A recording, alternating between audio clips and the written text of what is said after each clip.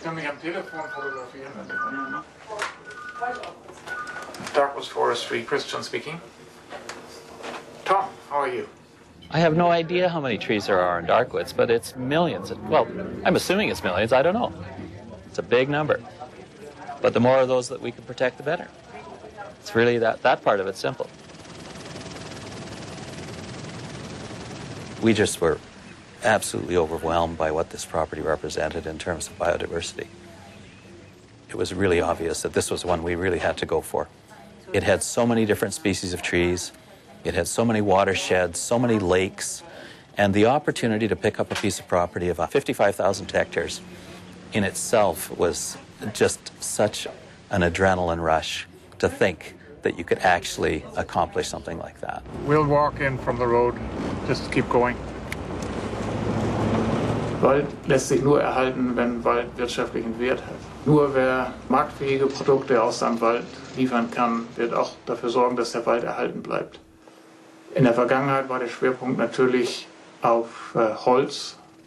All die anderen Infrastrukturleistungen, für die gibt es keinen Markt.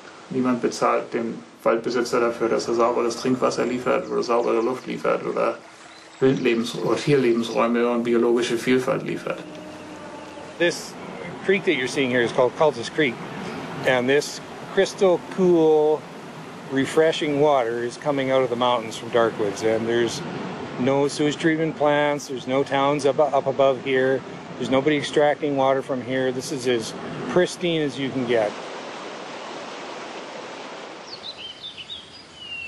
The owners of the Darkwood property never bought it with the intention of commercially harvesting the timber on it. So the notion of identifying the potential of carbon offsets was such a perfect fit for conservation, because we're always trying to understand how to develop new revenue streams from the properties that we feel it's worthy of investing in from a conservation perspective by not harvesting the trees. Wir als Unternehmen hätten jetzt genauso gut sagen können, die Kompensation, die lösen wir technisch. Und dann wären wir vermeintlich auf der sicheren Seite gewesen. Aber wir haben uns dafür entschieden, das Thema Kompensation in einen ganz anderen Kontext zu setzen, also in den Kontext Natur und Biodiversität. In the South Selkirk Natural Area, there's about a population of around 55 to 60 grizzly bears. And last year we collared 5 bears in this drainage alone. So this drainage is really, really important for grizzly bears.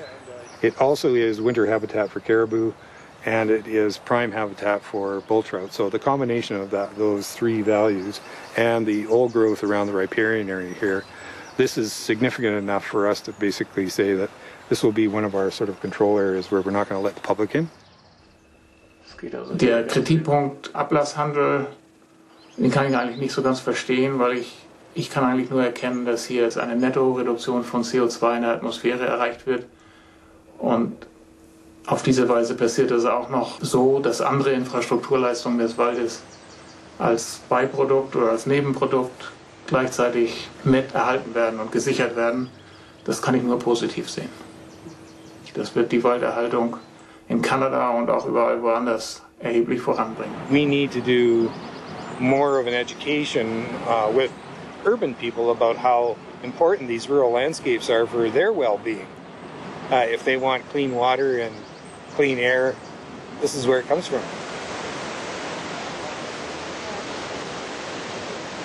Ich glaube wirklich, dass der Verkauf dieses Waldes an die Nature Conservancy mich im Rückblick wahrscheinlich am meisten befriedigen wird.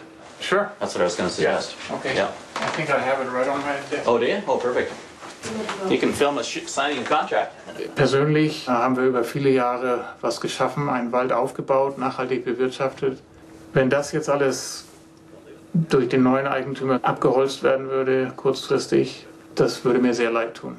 Und das verhindert zu haben, für mich persönlich ist das toll. Ich freue mich daran, dass da weiterhin Grizzly Bears leben können und Rentiere und all die anderen Wildarten, die da vorkommen.